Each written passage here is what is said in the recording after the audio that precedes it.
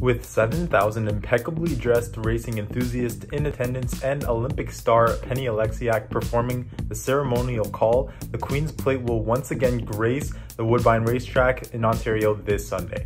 Here's a rundown on the event's history and traditions and our first Queen's Plate parlay pick of the day. It's the first leg of the Canadian Triple Crown and North America's oldest continually run race. The Queen's Plate returns this Sunday as 13 hopefuls battle it out over 1.25 miles on the Woodbine to Peta. Now, in its 162nd edition, the $1 million Queen's Plate will be hotly contested with the most open race in years. But with news that Ontario owner and breeder Sam's Son Farm is dispersing its stock after a glorious 50-year legacy, Dan Samo would be a popular winner on the day.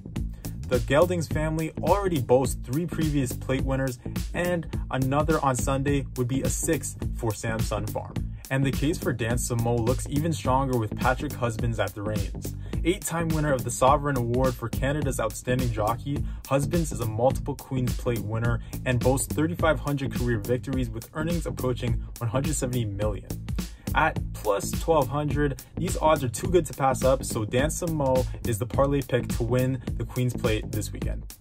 From one Canadian horse racing dynasty to another, yesterday Sarah caught up with Woodbine's Ren Carruthers to talk about a family affair taking center stage this Sunday and to discover her top pick for this year's Queen's Plate.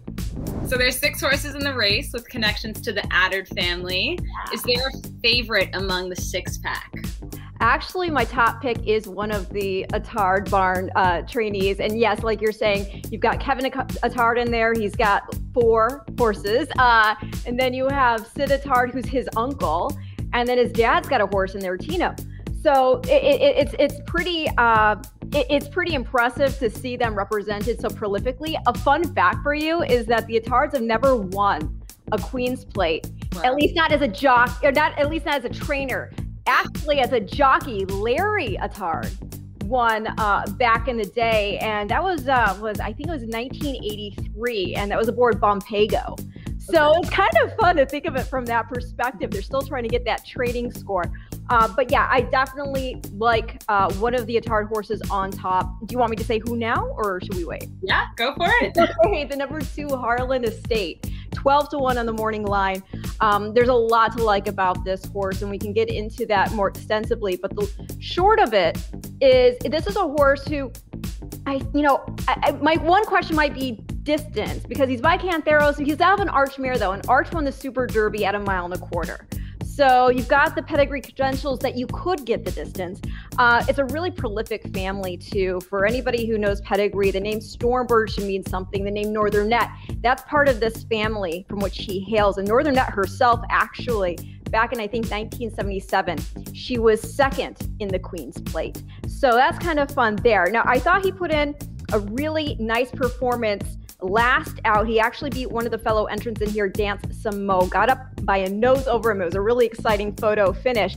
But what really, really impressed me is if you look at the times set in that race, it was slowly run. He was hanging multiple lengths back, at 1.5 or so lengths back, and he still managed to close for the win. It's very hard for horses to do that when there's not an honest pace in front of them, and yet he got up there, got his nose on the wire. I think he can get the distance. I also do think it is encouraging that you see Kimura riding Harlan Estate. Kimura had also been aboard one of the other Kevin Attard horses in HC Holiday.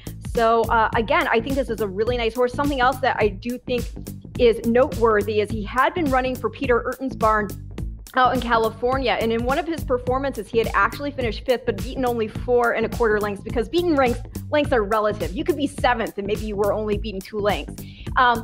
But that race was the Pasadena. It was won by Rock Your World. Rock Your World next put up 100 buyer figure, winning the Santa Anita Derby over your eventual Kentucky Derby winner, Medina Spirit. So you've got some class lines in there. Obviously, they just moved this horse to Kevin Attard because he's eligible to run in the Queen's Plate, and he's got enough credentials to think he could get the job done.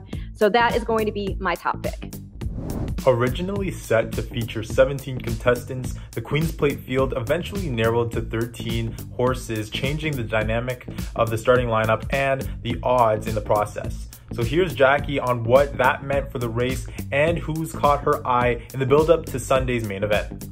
With news that the heavily favored Weyburn was out of the running, the 2021 Queen's Plate blew wide open. Here are my 3 top picks for Sunday's showdown at Woodbine. In an optional claiming race at Woodbine back in July, Riptide Rock was incredible, starting from the inside rail to the outside in the final furlong with an explosive turn of foot. But at a much longer 1 1/4 miles, does he have the legs for Sunday? At 6 to 1, I'm saying yes. Tidal Forces won its first 2 races in style, but has underperformed since, leading to pretty long odds at 12 to 1. But take a closer look. This horse has beaten Harlan Estate and Sunday's favorite Keep Grinding. And finally, a big horse with the energy to match. Safe Conduct is pretty much as safe as they come at 5 to 1, not least because of jockey Irad Ortiz. Still, without a doubt, the best in the biz. So here are my Queen's Plate parlay picks. Riptide Rock at 6 to 1, Tidal Forces at 12 to 1, and Safe Conduct at 5 to 1.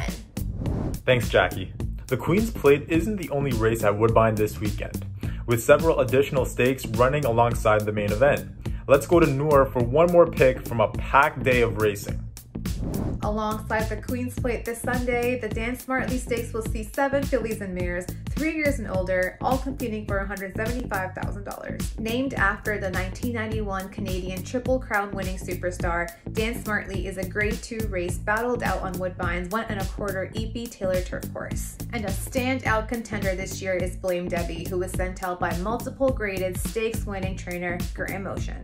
After a debut win in 2019 at Delaware Park, the well-traveled Bay assembled a 4:13 mark from 13 career starts. And the first stakes win in the Grade 3 Root and Riddle Dowager last October, as well as the win at the Searching Stakes this past June to start her 2021 campaign, the Kentucky-bred filly is looking for a strong showing over the Toronto Oval grass. Take Blame Debbie as my parlay pick at 4-1 at the Dan Smarty Stakes this Sunday. Thanks, Noor, and thank you guys for watching. Hope you've enjoyed our Queen's Plate preview, and good luck for a great day of racing at Woodbine this Sunday.